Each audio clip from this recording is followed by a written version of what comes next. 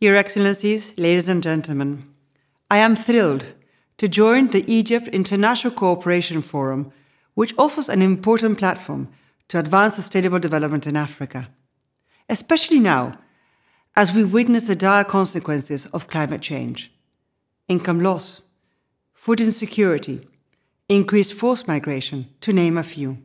Climate change will be the most disruptive force to impact low-income households, women, and small businesses for decades to come. Add to this the knock-on effects of global conflict and soaring inflation, and it is clear that the world needs new solutions to help the most vulnerable build resilience.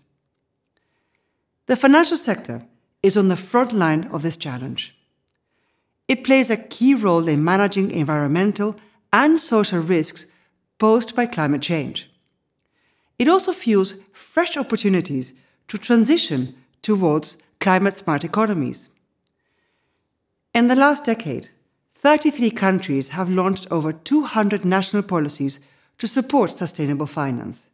Egypt has made important strides in this direction, issuing its guiding principles in 2021. Globally, green bond issuance now top $1.3 trillion. However, this is just a sliver of the story. It is at the micro level of underserved households and small businesses where people face the greatest risks.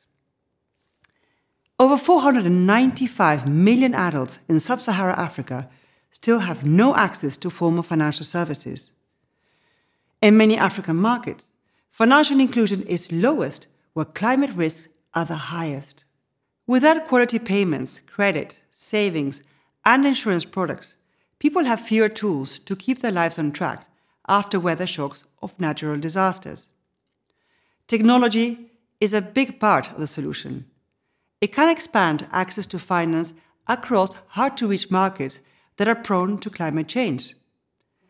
It can also bypass traditional geographic and cultural barriers that prevent women from accessing quality financial services. For instance, an impact study found that after rainfall shock in Tanzania, only mobile money users avoided a drop in their consumption. This is because villagers with access to mobile money could quickly receive additional remittances for support, helping to replace 2/3 of the losses that they incurred from the shock. Equally, financial inclusion fuels opportunities to participate in the green economy.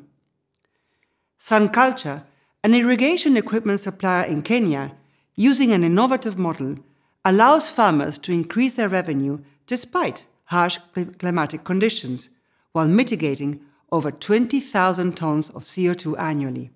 As we look towards COP27, I would like to suggest a call to action. A collective effort that is gender inclusive is needed to make African economies resilient to climate change, providing solutions that safeguard its vast natural resources and empower its young population. Financial inclusion can be a big part of this journey. However, to get there, we need vision and common priorities. For policymakers, this includes placing financial inclusion at the core of sustainability frameworks, ensuring households and small businesses have the financial tools to combat climate change. For governments, we need investments in digital public goods. They include digital identification systems, connectivity, and interoperable payment systems. These form the rails that underpin financial inclusion, but can also be designed for use beyond finance, including health, education, and climate. For Africa's private sector, including renewable energy companies, financial institutions, fintechs, and agtech firms, this means scaling up market solutions for climate-smart agriculture, green buildings, and off-grid electricity. These sectors are key to mitigating emissions and an important source of employment for young people. I encourage all stakeholders to do more rigorous research into how households and small businesses can effectively adapt to climate change patterns and seize climate-smart investment opportunities. This research will help develop more programs that have impact and can scale. Let us recognize that sustainable finance is not possible without inclusive finance. Leadership and commitment will help us achieve both objectives, taking us to a greener, more sustainable, and more resilient future. Thank you very much.